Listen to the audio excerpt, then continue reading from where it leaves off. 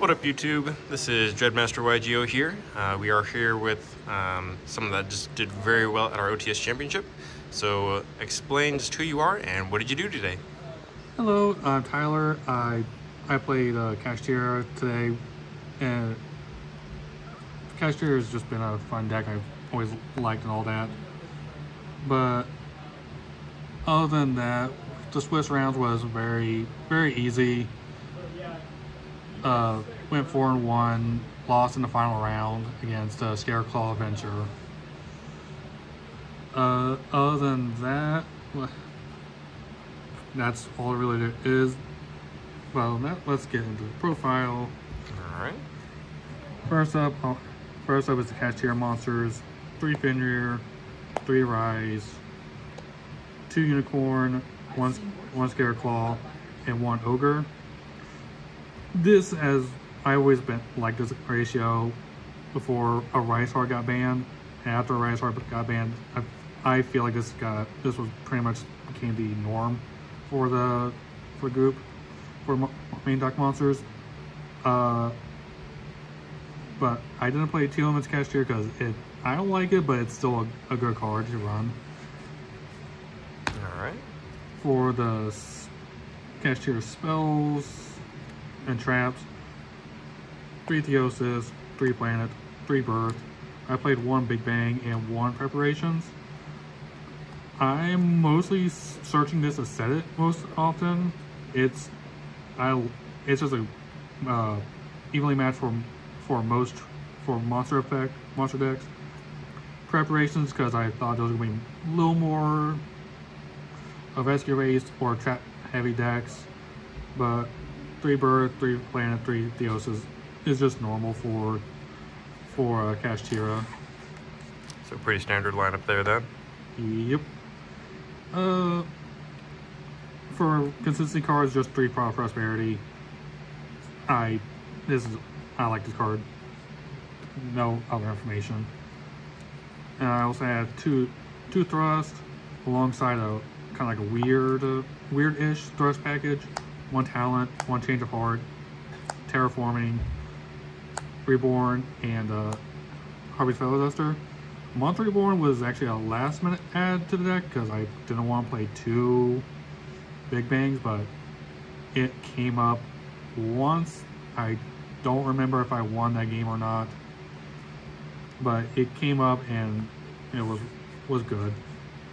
Would you add or change anything for your thrust stuff?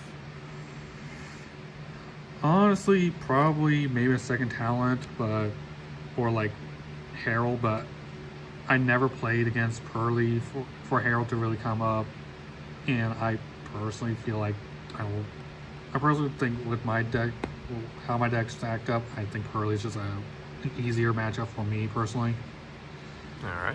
And for just hand traps, 3 Imperm, main MVP of the deck, Shifter, and 3 Ash.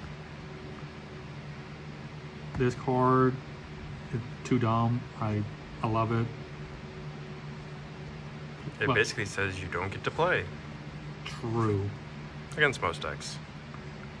Which most decks, it was that. For the extra deck, let's start with 3 Shingir. I played 3 over 2.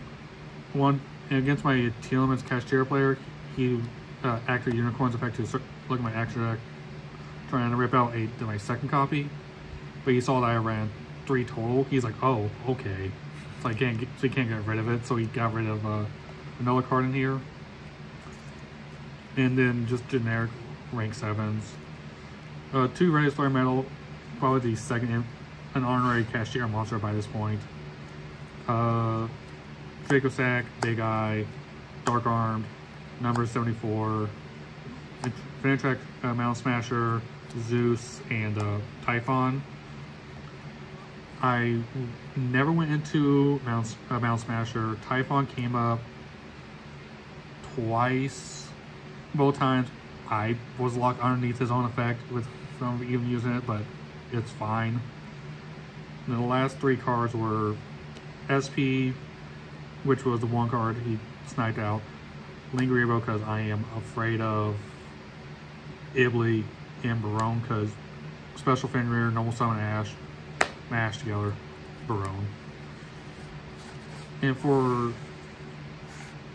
the side is just a clean sweep of 3 Droll, 3 Phantasmate, 3 Cosmic, 3 Dark Ruler, 3 Evenly. I would probably not change this side for a good while. Unchained is out there. Pearly, the Genkan combo is always out there.